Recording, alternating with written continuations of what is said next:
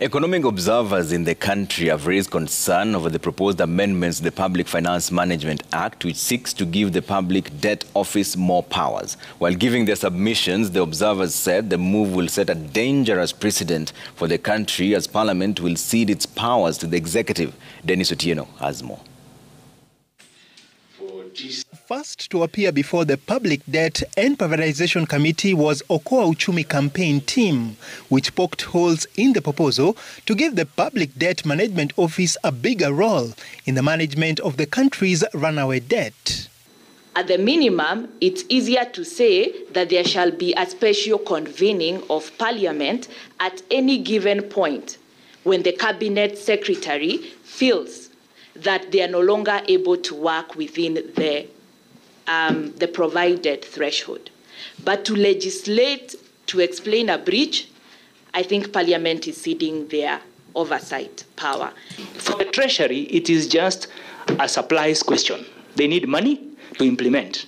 For Parliament, it goes beyond a supplies question. It goes to the public good of this acquisition, the public interest of this kind of acquisition. This matter without sentiments echoed by the Institute of Economic Affairs team, who was second in submitting their proposal. As it is worded today, we think you have provided the discretion to the Cabinet Secretary to choose when to report to Parliament. We don't think that's good, especially because managing public debt, which is, as an economist, public debt, when you have public debt approved, you've actually approved taxation in the future. And taxation powers in this republic belong to Parliament and Parliament alone. In the new Treasury proposals, the Public Debt Office is set to earn additional powers, including providing advisory on sustainable debt levels.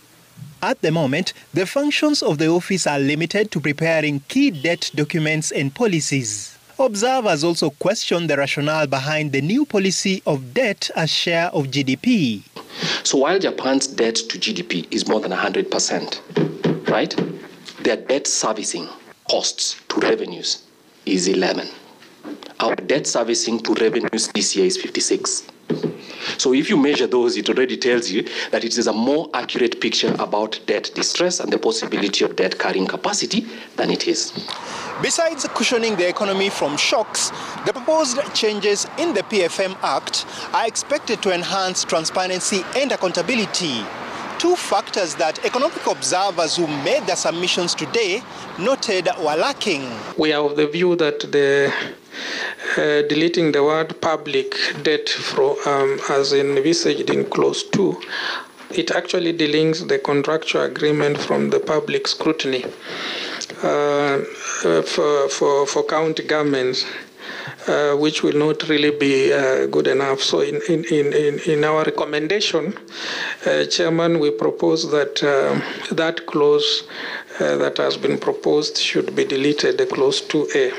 Further, there is need to ensure that the placement of the Public Debt Management Office are guaranteed their independence and autonomy, and therefore the advisory role, then going directly to Parliament, will be a step in the right move.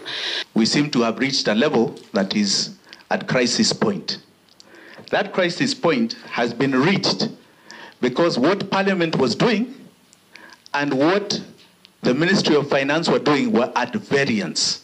And this is why I'm talking about this amendment being negative. Dennis Otieno, Citizen TV.